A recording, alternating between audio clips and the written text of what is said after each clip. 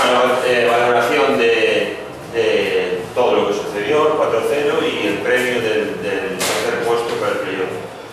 Bueno, yo creo que el equipo salió muy enchufado al partido. Yo creo que manejamos bien el balón, pese al estado de terreno de juego, pues estaba muy encharcado, no circulaba bien, aún así seguimos fieles a nuestro estilo de combinar.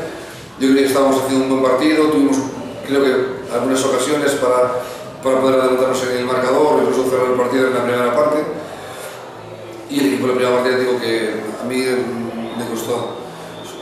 Nada más llegar al descanso, pues hubo que tocar 3 cositas. Había que mirar algo en defensa y algo en ataque, y por el resto en concentración, actitud y ciertas cosas pues lo estamos haciendo bien y hay que darle continuidad.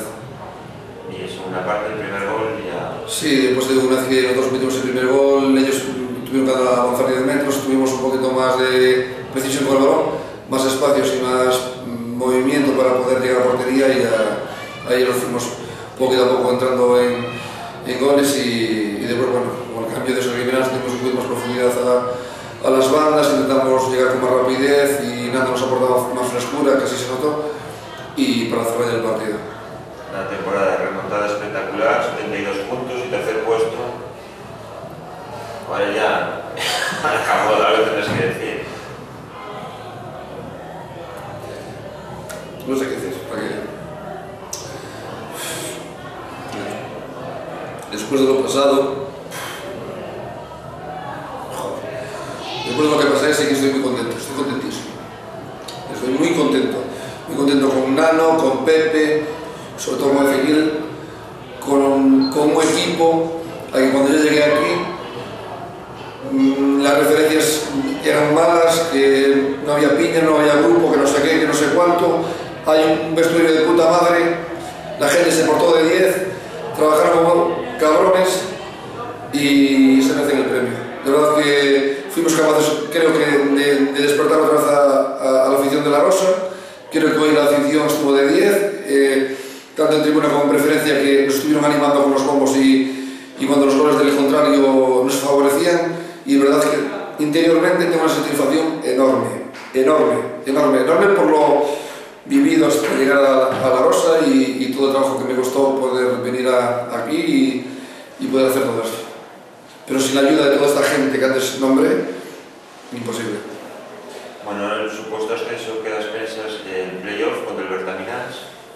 Vamos a preocuparnos solo de trabajar una semana, de mirar el Bertaminás, de saber ciertas cositas que algunas ya podemos saber e intentar ganar los partidos.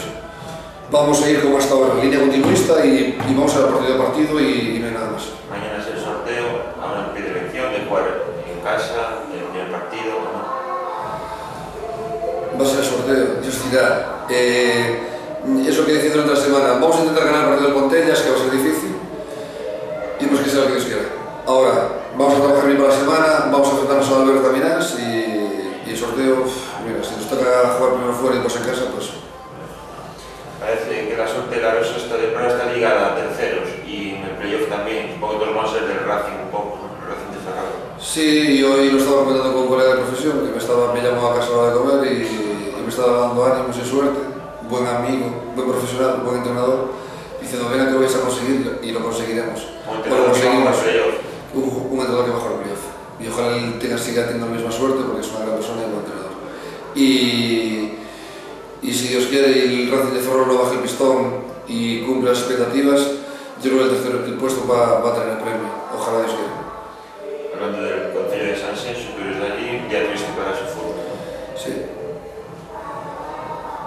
Sí, lo siento por los de mi pueblo y lo siento por el Sajejo, que fue un club que me trataron muy bien, me dejaron trabajar. Mismo hoy en día, sin estar con ellos, me tratan muy bien y lo siento por ellos. ¿Y por el Villalón? Y por el Villalón también fue un club que he defendido durante 7 años a capa y espada y lo siento, la verdad que en este momento se tengo que dar ánimo a los 3 clubs, los defendí, a los 3 clubs jugué en ellos, entrené a 2, sé lo que se siente, sé lo que está pasando y desde aquí, con toda sinceridad del mundo, que ánimo y para adelante.